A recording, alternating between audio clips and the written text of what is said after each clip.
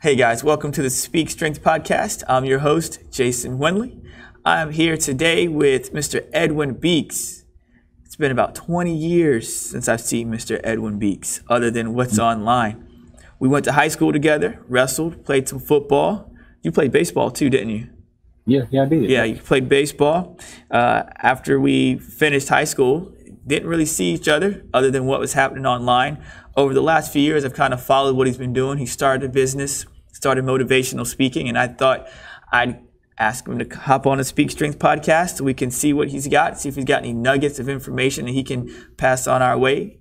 So Edwin, before we get going, anything that you'd like to say?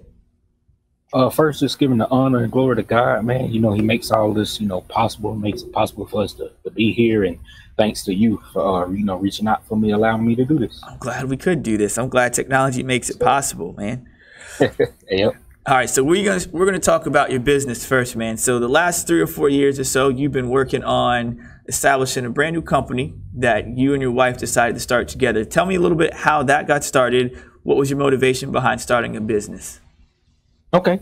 So the motivation behind starting a business, I knew I've always wanted to own something, but just never known quite what it was or what I could own. You know what I mean? But the way we got it started, and I say we, and I got to kind of segue and introduce my wife, my best friend, my biggest cheerleader, the batter to my pancakes, the icing on my cake.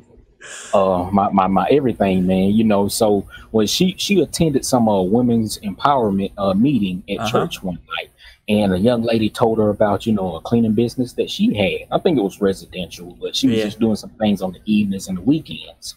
And so she brought the idea home to me, and like me, man, I'm the gas and my wife's the brake. You don't have to sell me on anything. I'll just jump and go do it. So I was like, okay, well, let's just figure out how to get it done. So just days of YouTubing and Googling it to death, man, and we figured out how to get it started, and we were off to the races. So you guys started doing the cleaning by yourselves, you and your wife? Yeah, exactly, man. Yeah, we started we started doing it by ourselves and doing everything by ourselves. And in the beginning, it was okay. Just had a few contracts, but when we grew and expanded, we tried to do 4 and 5, buildings a night by ourselves. We just killing ourselves, because even at the time, we both had day jobs. Right, like so your regular 9 to 5 jobs. Exactly, so you getting off at 5 o'clock and then 6 till whenever, you know what I mean? And basically till you finish or, finish cleaning or finish the buildings, or if anything happens, you still have to get that done. So, you talking about some nights, getting home at 2, 3 in the morning, trying to get a little rest, maybe snack on something, man, and so you can get right back up, the next day to do it all over again. We really longed for the weekends. We're happy to see the weekends come. That's when you guys got to get your rest. How long did you guys do that before you guys decided to make changes?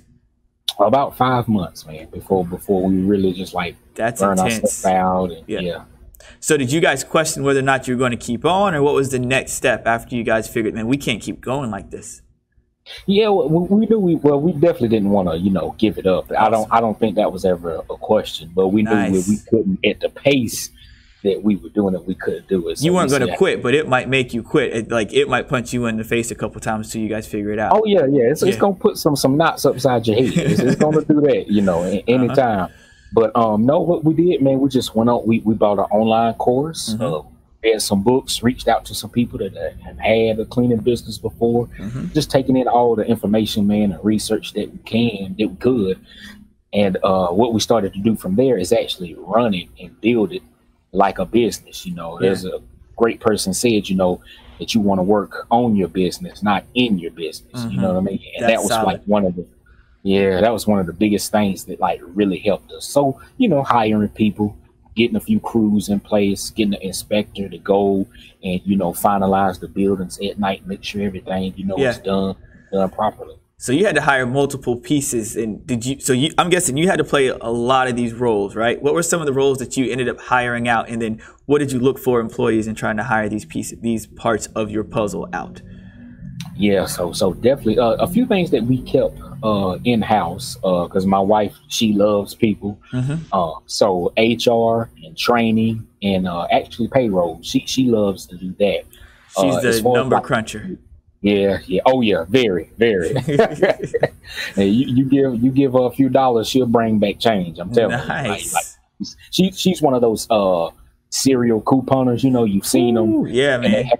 And they like literally They make a dollar ride. Oh my goodness. We have a shed in our backyard and a quarter of it, I mean, it's just filled with stuff with them. You know, I'm telling you. So but and the things that I primarily do is you know, growing, expanding and pushing the business forward. You know, like with the marketing and things like that, going out, getting the contracts, writing up the contracts, talking, you know, kind of being, you know, face fronting of with the owners or the managers, whoever I'm dealing with.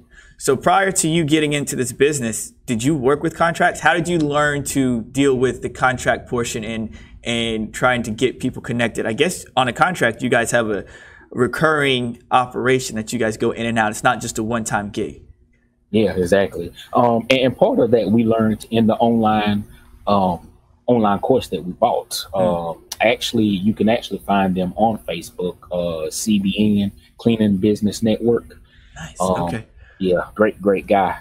And we did that. And I think with the CPA that I have, you know, they helped us along too, you know, with a few contracts, you know, like a few sticky points or anything like that. Yeah, but you know, we got it handled, man. And like I say, those things definitely have to get taken care of. But what we like hired for was like, you know, all of the cleaning. Like that's what we hired like the crews for. You know? So we feel like we can have a little bit of our life back, you know. Yeah. So what was it like hiring the crews? Where'd you decide that, all right, this is too much? How was the hiring process managed from there? When did you decide? So on a side hustle, I would say the side hustles, you're like, all right, you'll ask a friend to come hang out. Hey, I'm about to go clean a building. You want to come do this with me? I've done that before. Hey, I'm about to go clean my gym. You want to come wipe this down with me and see if a friend wants to come along? But I'm guessing for you, you had to figure out some way between friends, family, and then making that outright decision to hire people that you may not know. Yeah, exactly. So it went along just how you said it. You know, that was one of those things we had to, you know, once again, take the bumps on the head with learning how to hire and who to hire. You know, because we started out, hey, you know, friends, family, you know, a church member, anybody, you know, somebody I worked with, you know, if they said they could sweep them up, hey, they could come on, you know. But we learned that, you know, those kind of people like they don't last, you know, and you're just hiring just because of a need. And instead of, you know, hiring for the purpose, you know, and it would really bite us in the end because we would have to go back and do it anyway ourselves because it wasn't done right. You know, like I'm not adverse to hard work, but one thing I do know, you know, hard work with the wrong philosophy will still equal frustration. Oh, that's you know true. I mean? So we said, you know, let's head that off and learn who to hire. So how and go ahead. How did you figure out who to hire? What were some of the skills or the character traits that you guys were looking for when you're trying to hire people? Exactly. So, and the funny thing about it, being on the other side of the table, because I've always been the guy looking for the job, you know what I mean? So now to be on the other side of the table, it felt kind of weird, you know. But what we learned is like not so much, you know, digging into their IQ, but their EQ, you know, emotionally, you know what I mean? Like, can they handle stress, high stress moments and things like that? You know, if something breaks, if this happens, if the building is actually closed, if you get locked out or anything, you know, how do you handle those moments? Right. You know what I mean? Yeah. You know, so some of the things that really, it sounds like the stuff that makes a good person are some of the things you were really looking for. Yeah. We were more, one question that I would kind of ask people, and for the most part, it would stump people, you know what I mean? But I just wanted to see, there was no right or wrong answer. I just wanted to see what they were thinking. I would say, okay, say that your face is on the billboard. You're on the billboard. What does that billboard say? You know what I mean? And they, you know, they would sit there, and it's kind of like, you know, deer in the headlights, you know, for a few seconds, you know what I mean? But I just wanted to see how they would think, you know, like no wrong answer, just what would it say? Like what would it say about you? Yeah. That you probably got a lot of interesting answers, but you could probably learn a lot from people with that. What was some of the most interesting answers you've gotten if they were able to answer the question at all? Actually, you know, I've never really got a crazy question, you know. A lot of people would say, I think the best one that I ever heard, is she told me, you would, it would say, you know, God's servant. And I know that's kind of simple, you know what I mean? But like that really stuck out, you know, a lot to me, right? You know, because, you know, nowadays, you know, I think we've lost that word about serving, you know, or look at it, you know, in the negative light. But the best ones or the strongest ones are the ones who serve, you know what I mean? And the fact that she kind of, you know, even had the mindset to think that way, you know, or say that, you know, that showed me a lot of, and the crazy thing, she's still with us today. Nice. You know what I mean? Oh yeah. Right. That's, I mean, the people who are there to serve are going to last the longest. Yeah. And that's what we had to do. With one thing that we learned, definitely, is that they don't work for us; we work for them.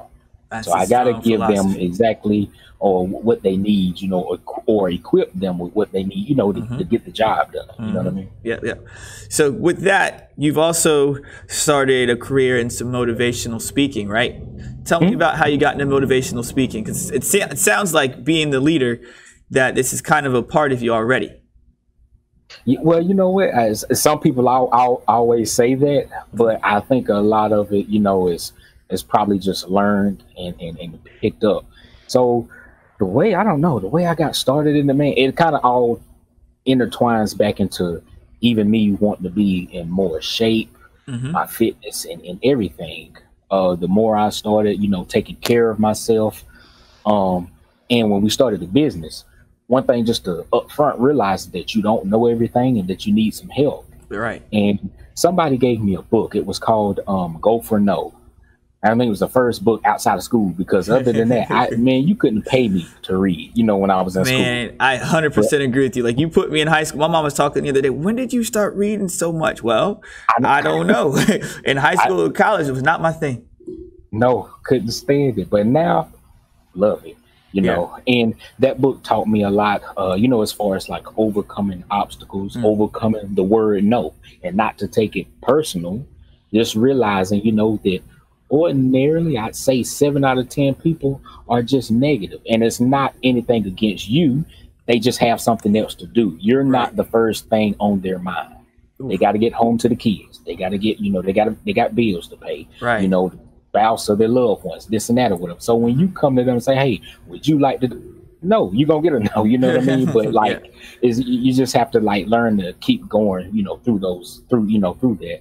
And after that book, just an avalanche, man. I went from that book to the next, because I was hungry to learn the next thing. And the more and more I realized with learning, that I started getting better. You know, I started getting better in my relationship. I started getting better as a person. And started getting better on my job and in my business. Like, we love to build up, you know, our bank accounts and stuff, you know, our you know, wealth and everything. But there's also, you know, your mental wealth, you know, your mental capital, your mental bank account, you know what I mean? So adding to that, man, and learning how to just, you know, not change, but shift. You know, a lot of people think it's a big change that you have to do, but it's just really a shift that you have to do, you know, to change your mindset. And once I realized what these things were doing to me, going to seminars, going to training, I said, everybody needs this. Everybody should feel like this. You know what I mean? Everybody should have, you know, the power and the tools to combat the things that are coming at them. And then I said, well, maybe I can help people with that. And after I started looking at that, you know, I started out with just, you know, Facebook messages, you know, texting friends, you know, friends and family, just texting them in the morning, like, hey, you know, just want you to know you are enough. You are great. You are powerful. You know, have a good day. And sometimes it would seem like a little thing, but, you know, you would get a text or a message back later on that day saying like how much that helped them. And I was like, really? You know what I mean? And it just feels good to help somebody, man. Right. You know, it's just innately in your soul. It just feels good to help people. So do you go to events and do you talk at events and do you get hired to do that? What's that process like for you? Have you spoken out yet? So, no, so as far as like church, you know, and some, you know, some friendly gatherings and things like that. That's the most speaking that I've done so far. But Right. it's you know, another process, something that I'm working on, you know, with branding myself and getting up to that level, getting to that spot where I can go, you know, speak for other people. Yeah, but it's coming. It's coming. Good, man. That's pretty awesome. You mentioned earlier about getting better as a whole, and you were talking about getting healthier. Right. Tell us a little bit about that journey, what life was like before you decide. I guess at some point in time when you say I have to get healthier, you had to have considered yourself unhealthy. So tell me a little bit about why you felt you were unhealthy and then what that transition was, as you said earlier, that mind shift as to what put you in that healthy spot, that healthy range. So, you know, like you say, when in high school, man, we played sports, you know, from sun up to sundown, and you never think about it because, you know, we're young and you know, healthy then, you know. But I believe it was after college, actually. I had like surgery on my feet. It was just like correctional surgery, you know. And for that time that I was down, because the doctor was, you know, they put you in these little hard flat shoes, you know, you can't bend your feet or anything, you can't really walk, you know. I don't think I'm down for like maybe like 6 or 7 weeks, and you don't notice it because you're just sitting in the bed, man. But I blew up, and I think the heaviest I got, I was like 283. That's not a little bit of weight, man. No, man. And it was, you know, even to me, it was like, you know, sickening. And I was like, I don't feel good. It wasn't like, you know, like what I'm thinking about, oh, I don't look right or this and that, or I know, no, I just didn't feel good. You know what I mean? Yeah. And I just started like, you know, where anybody else would, you know, I stopped eating less of what I was, and, you know, just worked on getting outside more, you know, walking around more. I've always loved lifting, but, you know, cardio was never my thing. And then, like I say, I'm in IT, you know. Right. Yeah. I did a 2-year contract in Afghanistan, and for some reason over there, well, first of all, there's nothing to do but really just do your job and work out and play cards. Right. So I fell in love with running over there, man. And I would just run all the time. So even when I came back, it was like a good habit. You know what I mean? Like we look at habits as when someone says, oh, he has a habit, and we think it's automatically negative, but you can have good habits, right? Good habits, you know what I mean? So it was just something that I always kept up with. And it's, you know, different things have come out. I started intermittent fasting. That really helped a lot. And it wasn't something that wasn't, you know, hard or difficult for me. You know, it fit my lifestyle. You know what I mean? I tell people, you know, I would rather you go in the gym and work out for 15 minutes and go home rather than try to stay in there and kill yourself for an hour and not enjoy it. And you'll never come back. You won't come back because you're either too sore or you didn't enjoy it. You know what I mean? And I've even told a buddy before, I said, man, just go to the gym. And he said, well, what do I do? Because I didn't tell you to do anything. Just go to the gym. Walk around in there, look at the machines, get you, you know, some water, drink, you know what I mean? Look at the TV, and then go home if you feel like it or whatever. So it's interesting you said that. There's a book called Atomic Habits by a guy named James Clear. He talks about changing a little bit every day. And there's a story in that book about a guy who just went, just like you said right there, he just went to the gym. He finished work, went to the gym, walked around for a minute or two and left, right? And then after a few weeks, he would walk around, go do an exercise, and then leave again. And then he kept doing this. And over time, these little habits got bigger and bigger and bigger, just like you're talking about right there. And the idea of an atomic habit is that habit that gets formed little by little over time. Like it's just a little bit, like 1% better every day, 1% more every day, 1% more every day. So it's kind of the habits you're talking about. Exactly. Like one thing, you look at maybe athletes or you know, people like that, and when they talk about the difference between, you know, winning and losing is really small. And like you say, changing, you know, it's just that small shift that can change something big in your life. You know, like the average person, you know, me and you, we have like, I can't remember, like 30 or 40 something thousand thoughts a day. But did you know only 9% of those thoughts are actually something different? That's why, you make it to the end of the day or the end of the week and you always feel like, man, I'm stuck in the same world. Cycle. I'm doing the same things. I thought about the same things or whatever. That's because that's just what your mind is going to do or whatever. You know what I mean? Yeah. But that 9%, we can change it, we can affect. So if you can, like I say, think about what you think about. Take inventory on your mind, in your mind. You know what I mean? And I think if we did that, we'd pay more attention to, the things that we're letting into our mind. And like you say, that small shift will it will literally set you in a different path in your life. Right. Whew. That's pretty fire right there. So going from that shift from unhealthy to healthy, you said you were at 280. You decided to just start moving and do cardio, but you don't just get up and go from 280 and just run to do some cardio. What were the steps you took to get to the point? Because I think you said right now you're running 5K. You ran your first 5K at some point in time recently. So how'd you get there? You don't just hop up and say, I'm going to run a 5K. And you hadn't used your feet very well either. They were flat, right? You had them bound up. Very stiff. Yeah, yeah, very stiff. What I did honestly was, like you say, I just started walking in my driveway. Yeah. Can I make it to the mailbox? You know what I mean? Like you said, those little things. Make it to the mailbox and come back. And, just that competitiveness in yourself, or just wanting to see yourself do better or be better, you'll say, okay, tomorrow I'm gonna go twice to the end, of the driveway. Yeah. And like you say, just changing my nutrition or whatever. It doesn't, people think, oh, for me to get there, I need to start eating clean tonight. No, it's not going to work like that. You can't just change cold turkey. Just how about cut back 2 hamburgers out of your, out of your week. Day, try that first. You know what I mean?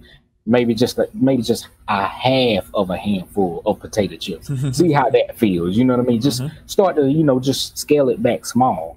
And that's really what I did. And over time, it just kept adding up. And you run into those roadblocks or those plateaus. But one thing I've definitely learned in life and for myself is that friction is where growth is. Cool. So the harder it gets, right on the other side is what you're trying to get to. You know what I mean? Like, if you're realizing something is getting tough or you're getting pushed back, don't say, oh, they don't want me to. Oh, I can't do it. No, that's when you're almost there at the finish line, or what you're trying to get to.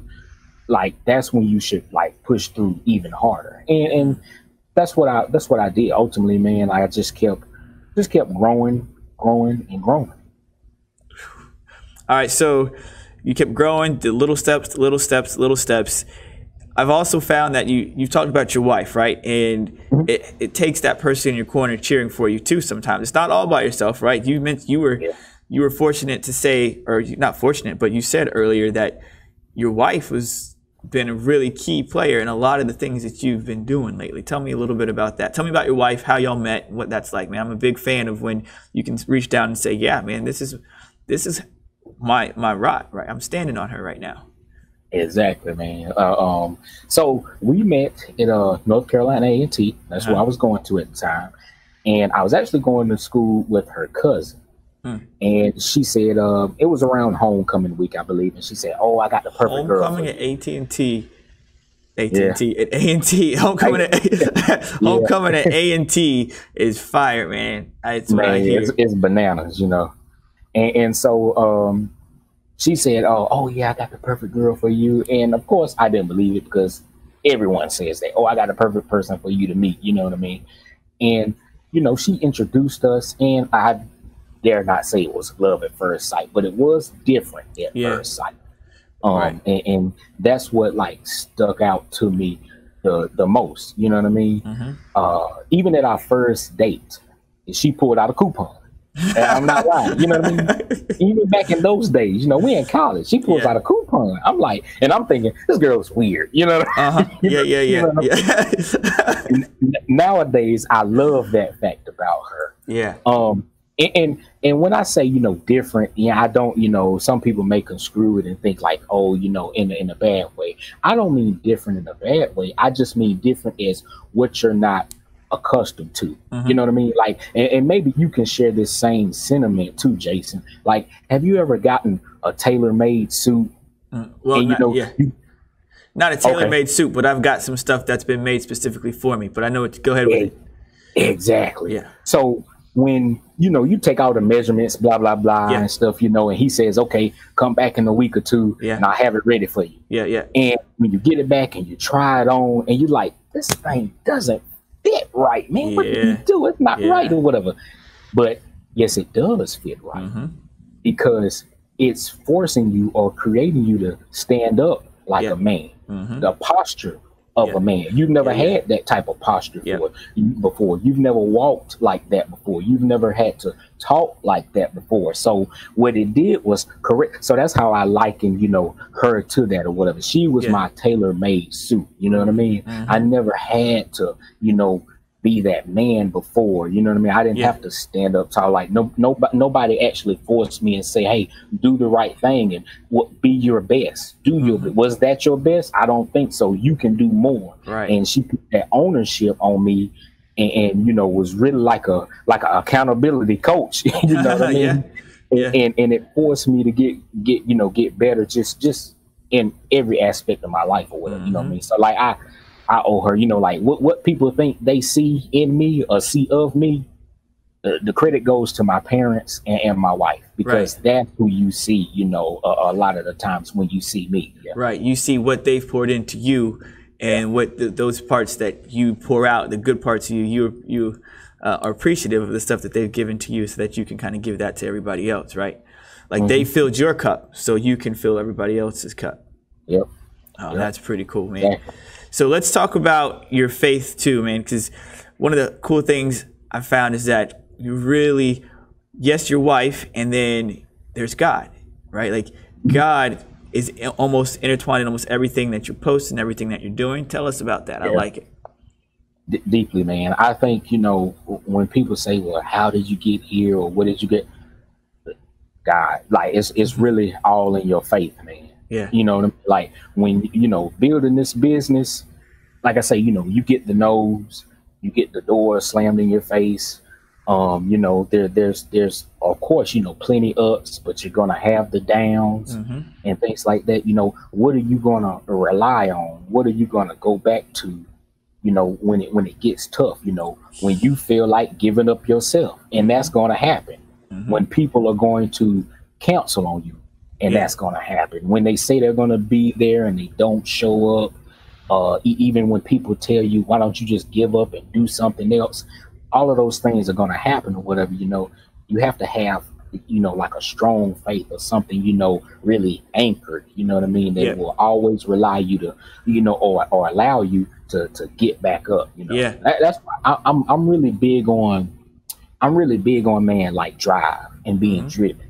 Like and it's funny, I'm a motivational speaker, you know what I mean? Yeah. But that's the message in between the message that I want to relate to people, you know what I mean? Yeah. Motivation is good. It will inspire you. You get pumped. You say, yeah, I'm gonna go home and I'm gonna do this or whatever, But as soon as it rains, as soon as the phone rings and you get a bad call, as soon as your spouse gets on your nerves and irritates you, as soon as your children put a hole in your TV, your big screen TV or whatever, well, do you still feel like doing those same things you said you was gonna come home and do? And motivation will go out the window, but a driven person will still do those things or whatever, you know what I mean? And faith gives me that drive, you know what I mean? It gives me that ultimate unrelenting drive that I say, it's not about if I'm going to get it, it's when I'm going to get it done. Right. I will get it done. Yep. That's powerful stuff. And you've also mentioned earlier talking about your wife's empowerment conference. Then you talk about reading books and self-studying. And every entrepreneur knows you can't just hop out and be an entrepreneur. There's going to take some form of education, whether it might not be the college education that everybody's going to assume it's going to be, but you're going to take in some knowledge and information. What are some books or some resources that you would offer or suggest that a young entrepreneur may look into to kind of help with some guidance or some insight to what it's like to either run a business or become a better person, or something that may be a hireable person, even not even an entrepreneur, but even an employee? Mm-hmm. One of the first books, and people don't think about it yet, the Bible is the best motivational book ever written. I mean, if that can't teach you anything, like, then you might be lost. You know what I mean? So first and foremost, like I would say, that. But definitely, man, like, there's the resources are never ending or whatever, like, and things I looked out for, guys like Jim Rohn, Zig Ziglar, Les Brown. Those are just like a few. Those are the classic guys. Yes, classic guys. Yes, and I just latched on to them, man, and read as much as I could, listen to it all day or whatever. Like, and that's really one thing that I've done. Like, even when I go running or working out, a lot of the times it may not even be music I'm listening to.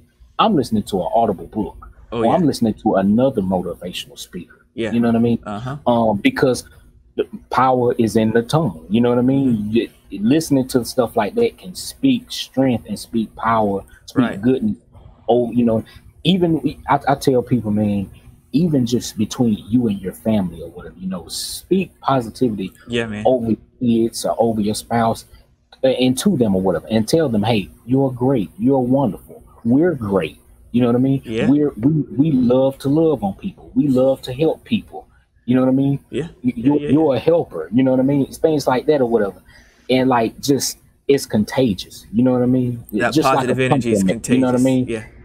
Exactly. If you tell somebody like, hey, I like those shoes, they may turn back around. They don't even know you and say, hey, well, I like that jacket you got on or whatever. You know what I mean? Because it just felt natural to give a compliment right back. Right back. You know what I mean?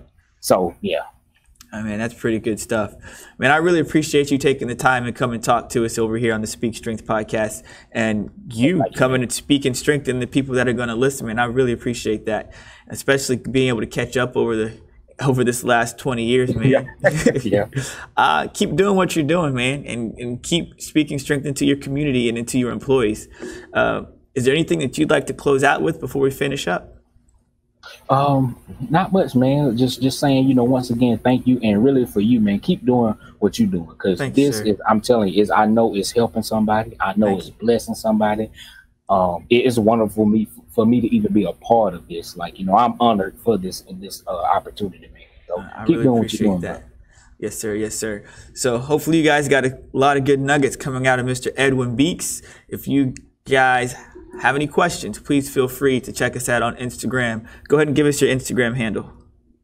Oh, it's Mr. Inspired. Yeah. So yeah. All right, now listen. He said Mr. Inspire. I'm going to need you to spell that for everybody, because you can't spell that regularly. I was just about to say whatever. So it's Mr. like MR or whatever. Then it's INSPYRE. Good stuff. Mr. Inspire. You can catch me at J_Winley. Thank you guys for watching the Speak Strength podcast. We'll catch you guys next time.